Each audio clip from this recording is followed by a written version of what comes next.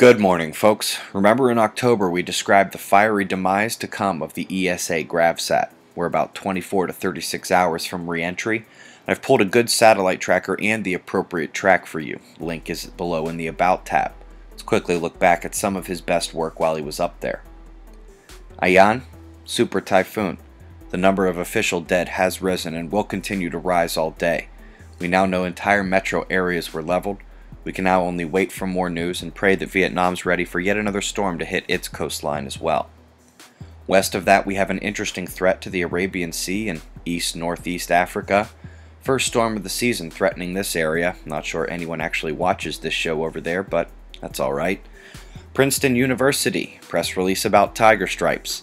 Actually, that's their playful naming after their mascot applied to the rib, rock, and dirt lines under the ice that they say are a big factor in ice movement and climate change. If you want the actual paper, I've linked that below as well. ISON Observing Campaign updated their light curve, showing strong brightening and now closely matching the patterns Bruce Gary is sharing with us as well. They're close to a final word on the sun-facing coma structure, but agree about major brightening. And just an FYI, the JPL orbital diagram for Comet ISON was updated last night with no perceptible changes to the trajectory.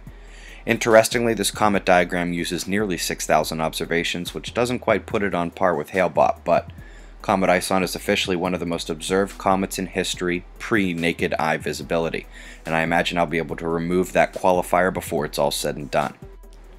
A point of frustration for me, my favorite boy, subject of the widely watched video called Disturbance Under the Ocean, has been taken off the online monitoring system.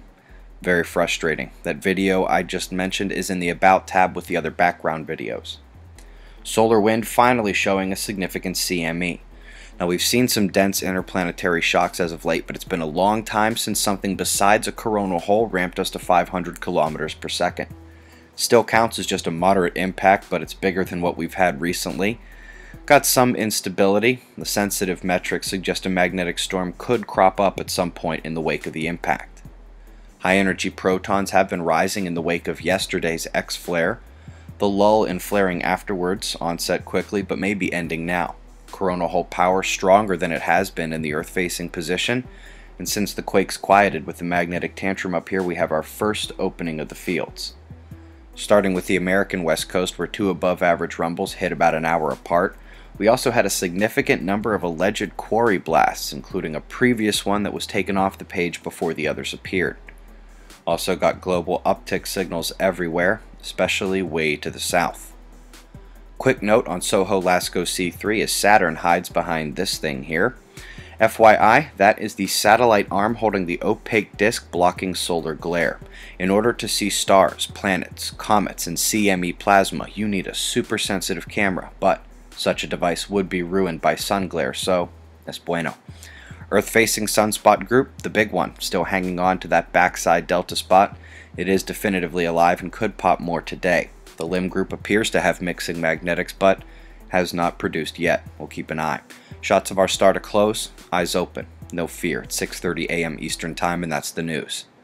Be safe, everyone.